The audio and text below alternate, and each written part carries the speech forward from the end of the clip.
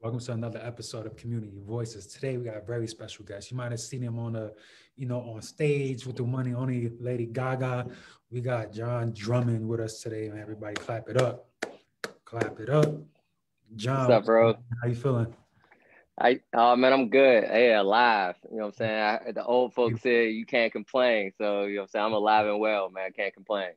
Woke up today, so that's always a blessing. Hey, step one. Yes, Cool. So why don't sir. you let the world know who you are and your background?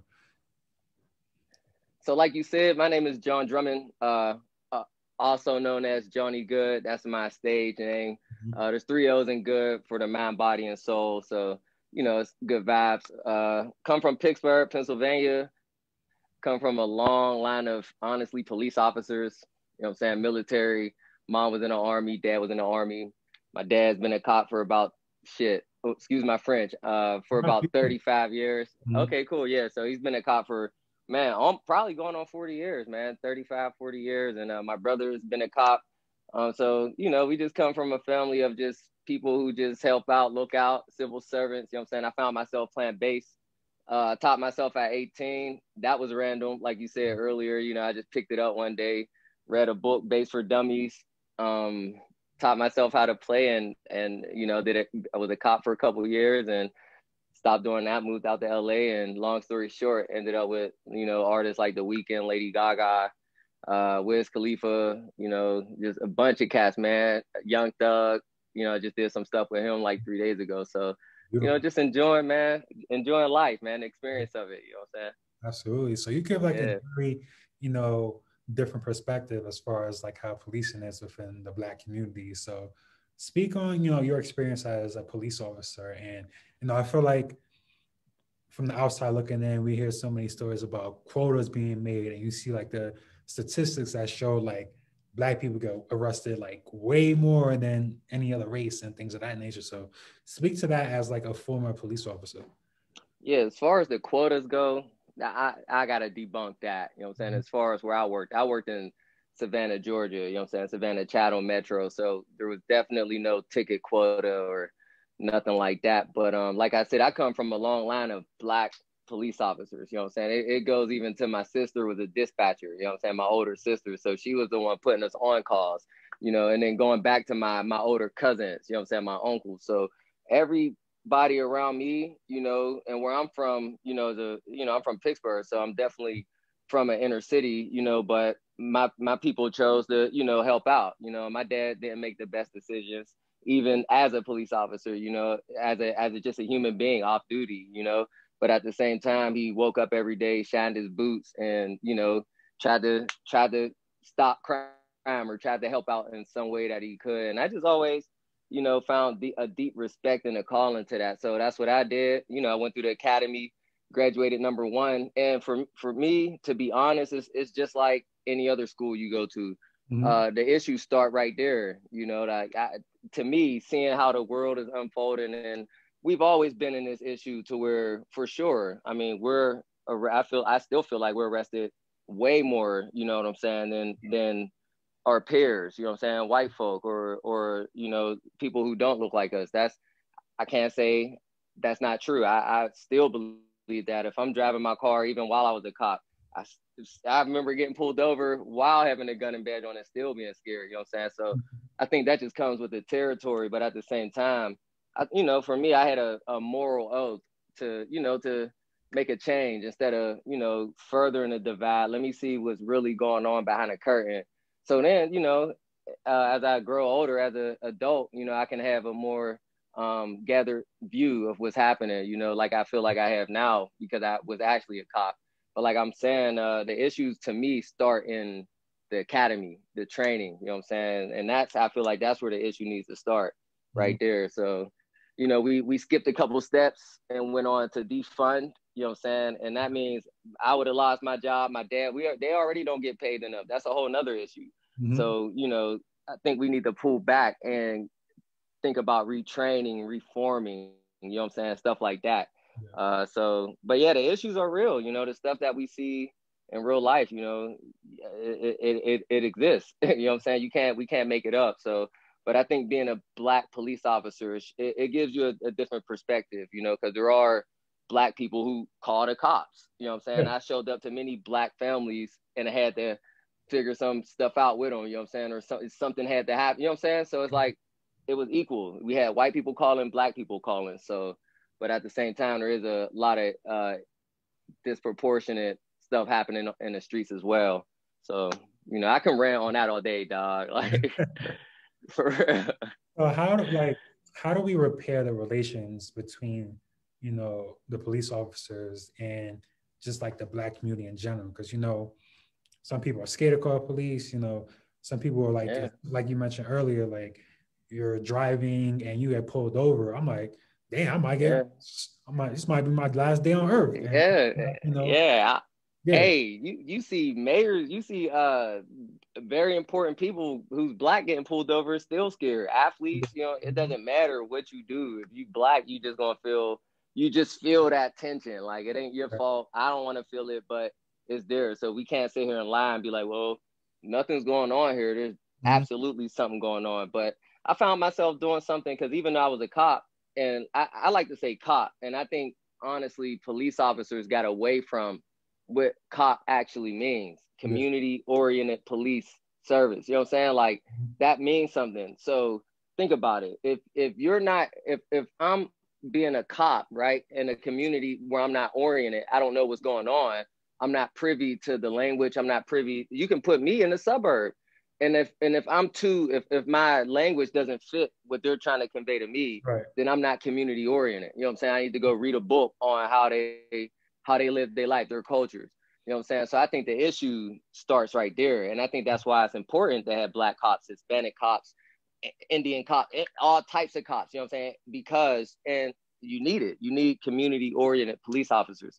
So I think police officers got to get back to that concept. You know what I'm saying? Like, where's the sticker for the kid actually in the community? Like, but man, the issues that I mean, the way to repair, honestly, on our side, like, I found myself just going on Google and actually doing the research behind just the creation of police officers. You know what I'm saying? And it goes farther. It goes even further to the slave patrol. You know what I'm saying, that they created in the 1700s. They started that in South Carolina. It goes before that. So it was created, you know, for thieves and people who had a valuable asset and needed protection. You know what I'm Right. saying? And then it evolved, and then it became a wicked situation down south, and that's what we're kind of traumatized by. And then that's kind of how they were treated as well in the street. So the repair, I think the repair starts on the police officer side. It has to be reformed. You know what I'm saying? So I think there has to be reform, and I wish I had enough cheese to actually get that into the right ears, because it can really be that simple. Like, every cop, every year, you got to have a couple hours of training every year. Sit them in some classes and actually reform how they act. You know what I'm saying? Retrain them, and if they can't hold that, then they got to go. For You know what I'm sure. saying? So Because like you said, it really comes down to the training in the academy, because that's where you learn what you're supposed to do in the field, you know. And if you apply those, you know, just like whether it's diversity training or having, you know, people who live within the community become officers where they know who this kid's parent is or who this person is, where it's easier right, to release versus like having somebody who doesn't know the dynamics of living, you know, in an urban city or like, you know, in a Black community where they come in, they're scared because they don't know.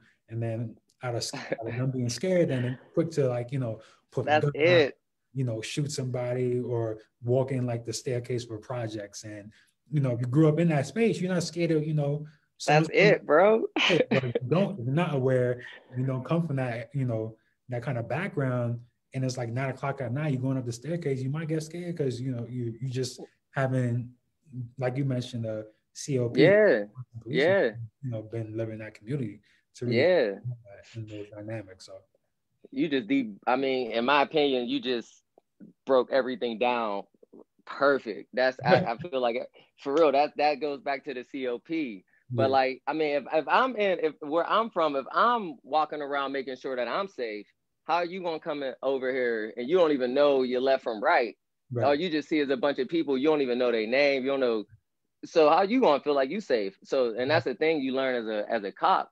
And it was fun for me because it was like, dang, like this shield and badge and all that don't make seat like the ground give, you know what I'm saying? It doesn't make it cushion when you fall. So you still have fight or flight in you, even as a cop. Yeah. And like you said, the issue starts like, I mean, that's a very, very like dangerous situation when you're dealing with, like you said, people not from this area, afraid of people who don't look like them, you know what I'm saying? I like even as all right, let me be honest. In the police academy, man, I was still a minority, you know what I'm saying? There were more white people than me, you know what I'm saying? Mm-hmm. And I didn't necessarily deal with racism. My brother went through the same academy. He didn't deal with racism. Our instructors were white. We didn't deal with racism. But what we dealt with was just like in any other trade, any other school, you got the tryhards, you got the people who out here really finishing first, like me. I graduated #1. I studied, you know what I'm saying? I was working hard. And then you got the people who you looking at like, you know, you shouldn't be here. Exactly. You know what I'm saying? It ain't got nothing to do with you being Right. racist. And I've had those conversations with certain people being a leader in the academy. And you can take it back to, man, shout out to my instructor, Major Prevost. I still remember his name. Mm-hmm. I haven't seen him. Hope he's still alive, you know what I'm saying? But maybe find him, he'll tell you. But there's people there and it's like, you probably shouldn't be a cop.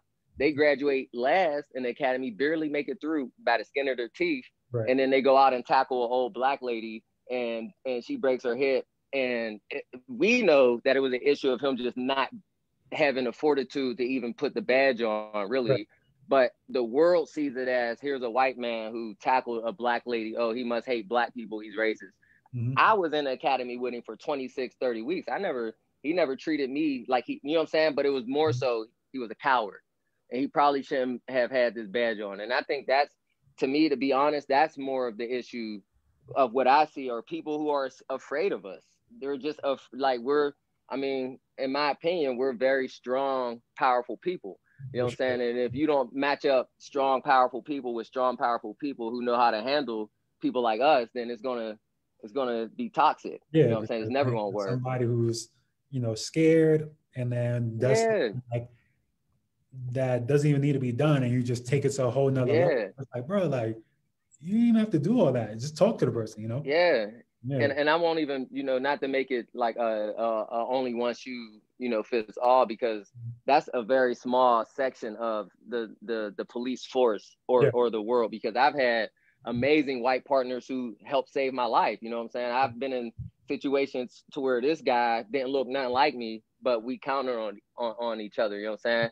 And the same, and as a musician working with Lady Gaga, I might be one of the few that look like me, but no one here hates me and I don't hate you. So, we just got to learn how to work together. But wearing a gun and badge, too much is given, much is required. So you can't make mistakes in this business. And I think we're seeing just a bunch of mistakes, and we lost trust, even me, righteously so. It's too much happening out here. So last question for you. So what are your thoughts on, when people make mistakes, like you think about being a doctor, and if you fuck up during surgery, like that's your license, like you out of here, probably get a lawsuit on top of that too. And I feel like in every, profession, if you fuck up in a way, then it's like you're clipped and you got to deal with that. What happens in your life after that? Facts. Right? So I feel like all these mistakes happen because of qualified immunity. People are just like kind of get desk duty for a month and get right back into the field. So why do you think that exists where, every other profession is like that, but when it comes to policing, it's almost like a get out of jail free card, where it's like do something crazy. It's like, all right, cool, boom, and then you're back into the field.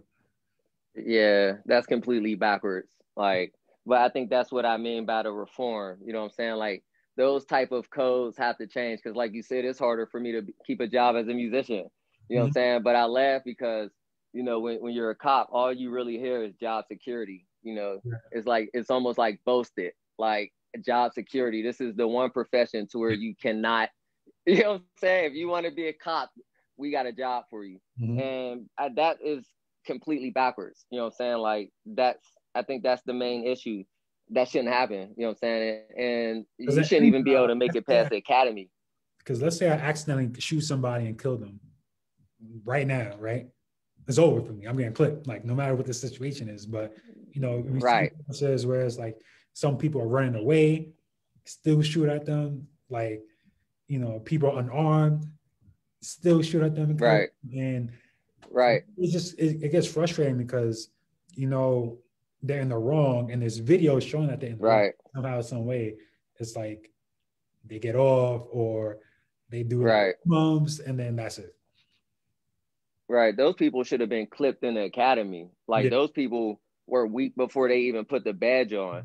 You know what I'm saying? And it's more than just a few bad apples. Like there's just cowards out there who instead of strapping on their boots and going out and chasing somebody who's running from them, they'll shoot them because they don't even want to catch them to fight them in the first place. You Right. know what I'm saying? But these people could have been weeded out before they even made these mistakes. Yeah. That's the issue. That's the issue that I feel like in my heart is the problem. Like these people who are doing this hiring process and are over these people who's out on the streets, they know they're dealing with people who shouldn't be doing this job. But Yeah. at the same time, they let them go out here and run around, like you said, with a gun and badge on and invoking their authority with no idea what they're doing in the first place.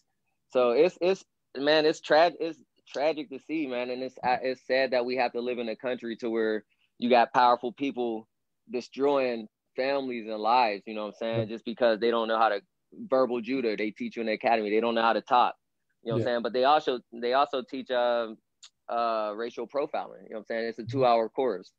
So you don't have to teach me how to racial profile nobody. Yeah. I'm black. I We mean, experience in my every day. opinion, yeah. Right. So why are y'all teaching people that? You know what I'm saying?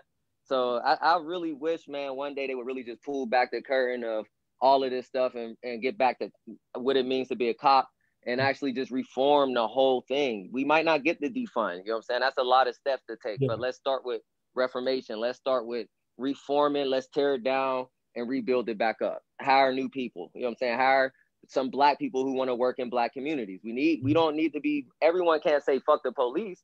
I'm Right. glad I wasn't saying that because I made a difference in the black community. You know what I'm saying? So if everyone's shouting fuck the police and we black, then who's going to police our But neighborhoods? Because you know, to show up, then you know. yeah, Yeah. bro, you can go to Africa. There's black cops, and I mean, there's cops everywhere, all over the world. You know what I'm saying? Every nation has a system. You know what I'm saying?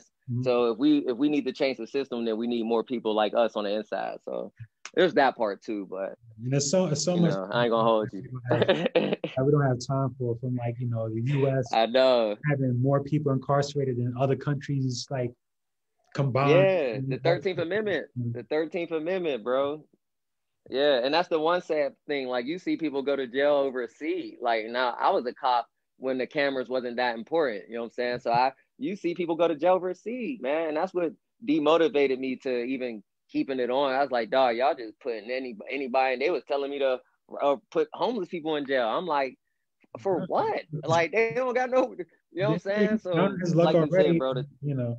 Yeah, and it's crazy. And Yeah, just but like you said, the like just the contrast where I just you know I think it might have been last week where they had the attack on Capitol Hill, and one of the guys got like 6 months. I'm just like, how like in what world is that possible where it's 6 months? And you know, in this world, bro. yeah, like you attack like the In this world. yeah, 6 months in jail, but there's people out there for selling weed getting like for 2-3 years. You know what I mean? So for Right, nonviolent, but even let's make a billion. Let's make billions off of it now, out of nowhere, while there's still people incarcerated overseas.